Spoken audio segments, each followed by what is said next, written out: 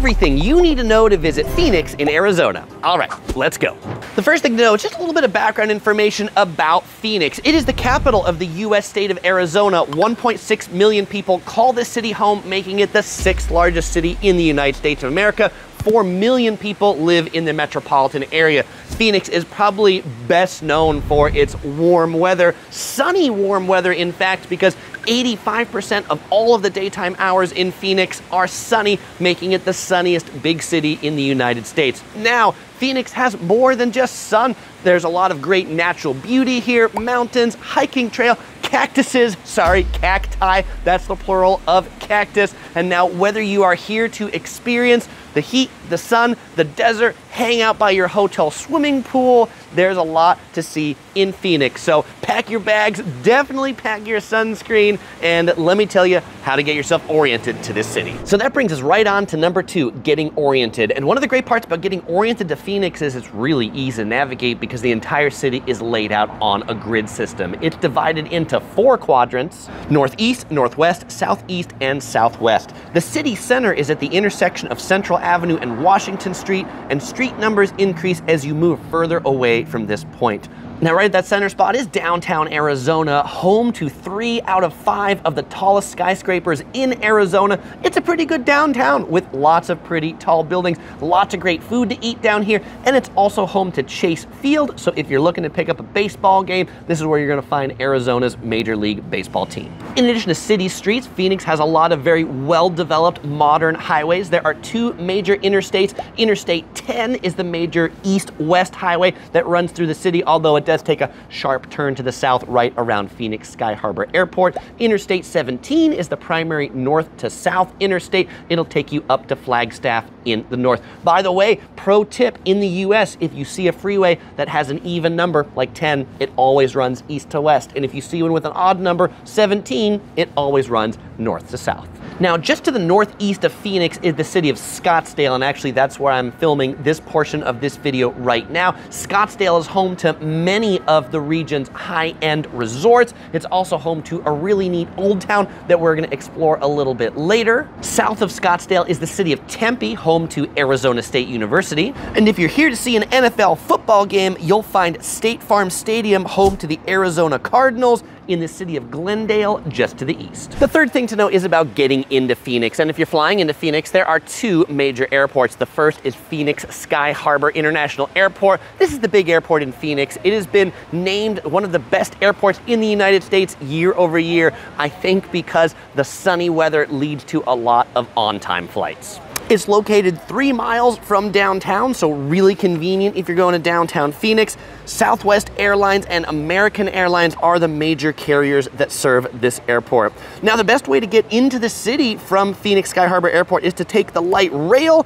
You can take it in for $2 a ride into downtown Phoenix or Tempe or Mesa. A taxi will cost you about 20 bucks. The second airport is Phoenix Mesa Airport. This one is the discount or budget carrier airport. You'll find flights on Allegiant and Spirit, WestJet, and a surprising number of flights from Canada go into Mesa Airport as well. It's definitely not as conveniently located. It is 20 miles southeast of downtown, in the city of Mesa. If you're looking to take the train to Phoenix, no luck. Amtrak does not run to Phoenix. And if you're driving from Las Vegas, it's about 5 hours. And if you're coming from points west like Los Angeles or San Diego, it's about 5.5 hours from those 2 cities. The fourth thing to know is about getting around Phoenix. And really the best way to get around Phoenix is to drive. And so if you didn't drive your car into Phoenix, then you'll probably be renting a car from the airport. At Phoenix Sky Harbor Airport, there's a ton of rental cars that operate there. They operate out of the new consolidated rental car facility. How new is it? Well, new-ish, but the way you get there, you take the air train to get there from the airport. No need to get on a shuttle bus, you get on this train.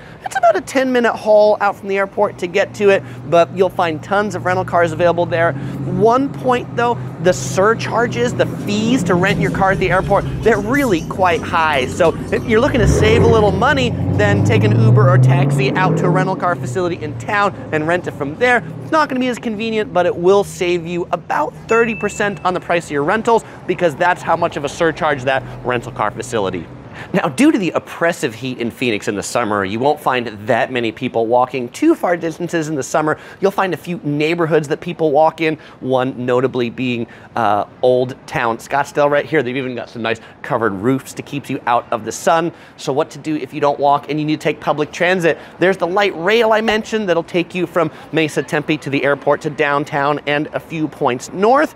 Or you can take Uber and Lyft. Rideshare is plentiful here in Phoenix. There is a bus system, but it's not going to be that useful to you as a tourist. Now, one part of this grid system that is really important to pay attention to, particularly when you're using your GPS, is the quadrant that the street is in. So all of the streets here have a north, south, east, or west in front of them on the major streets. And so you need to put that in there. And some of them can actually have both. So the address of the rental car facility at Sky Harbor Airport is 1805 East Sky Harbor Circle South. Yeah, that's right.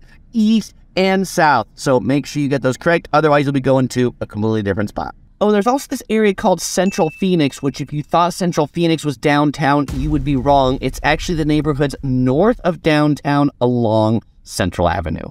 The fifth thing to know is about food, and Phoenix has a lot of really great food in a lot of different cuisines, but Phoenix is most well known for its Southwestern cuisine, being here in the Southwest. What is Southwestern cuisine? It's a mix of Spanish, Mexican, and Native American influences, so think like chorizo quesadillas, tacos that are made with Indian flatbread, and empanadas that have a little bit of Mexican twist to them. Definitely check out some of the Southwestern restaurants while you're in Phoenix. For the best barbecue in Phoenix, head over to Rudy's Country Store. They've got a few locations, and actually they're a chain, but don't let that stop you from eating here. This is legit Texas-style barbecue that they serve by weight, by the pound. Lots of different meats. My favorite is the beef brisket moist. What's that mean? It's the fatty part of the brisket, and it actually costs more to get that because it's really juicy, delicious, and tender. They're cooking up the barbecue all day. Do be prepared for a wait when you come here because it can get quite busy. For the sides, I really enjoy the baked beans and the creamed corn, and legit, it doesn't come to you on a plate. It comes to you in like a soda basket that then you get some butcher paper to put it down on your table to eat, and definitely make sure you get the original Rudy's sauce, or if you can't handle spicy, then the sissy sauce is for you. The next thing to know is about shopping. What should you buy while you're here in Phoenix, particularly in souvenirs? Native American art in Arizona, home to the Navajo, home to the Hopi people, plus many more tribes, but you will find a lot of great Native American art. Pick up some buffalo leather attire. Buffalo leather shoes, buffalo leather jackets is a thriving art form out here. If you're looking for some candy to bring back some cactus candy. Originally developed in the 80s here, it is actually candy made from the juice of the prickly pear. You'll find it in most of the convenience stores in the region. And if you're looking for some high-end shopping, check out Scottsdale Fashion Square for a whole bunch of luxury brands all under one nicely air-conditioned roof. And you know, people often say malls are dying within the US, but it looks like this one's doing quite well, and they're in process of doing a pretty significant remodel.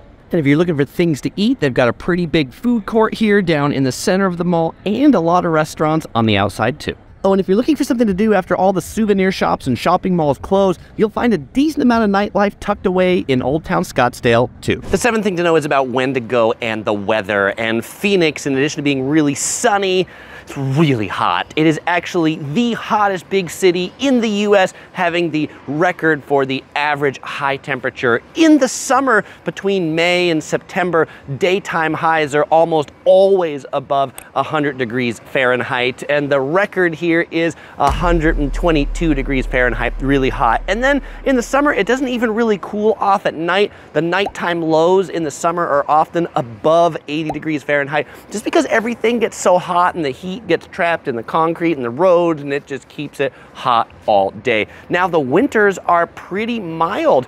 In the winter, like in January, the daytime highs can often be 70 degrees Fahrenheit. Though at night it can get pretty chilly, and you will definitely want to bring some jackets for the nighttime if you're here in the winter. Actually, the nighttime lows sometimes can get below freezing in Phoenix. Yes, it's true. Now, the good news is that even though it does get cold in the winter, you don't have to worry about rain. There is less than an inch of rain in any given month here in Phoenix. So with all that in mind, when should you visit Phoenix? Well, if you are looking for the best weather, arguably most people visit Phoenix during the winter time in Phoenix, because it's the winter time in Canada, or it's the winter time in New York on the east coast of the US. And so that's when you're gonna find the hotel prices are the most expensive, and that's when it's the busiest. If you want the best deals on hotels, then come in the summer, because many of the big resorts actually offer like $100 a night specials because it's just so hot and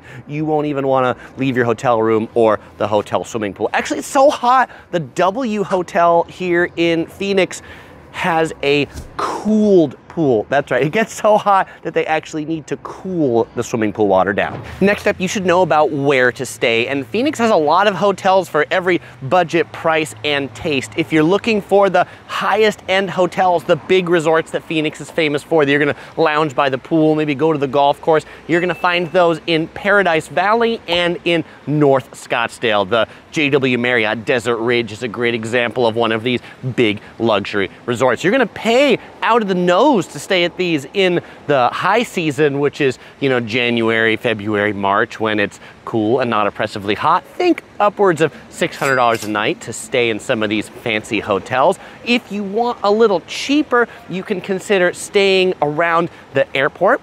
Around Phoenix at Sky Harbor Airport. You can consider staying in Tempe around Arizona State University. But my favorite place to stay is right around Old Town Scottsdale. The hotels here are a little bit cheaper. They're still nice hotels and resorts, but they're not going to be exorbitantly expensive. And because they're in Old Town Scottsdale, you can walk from a lot of them, like this Marriott, to the Old Town right over there, and with cool views of the mountains here in the city.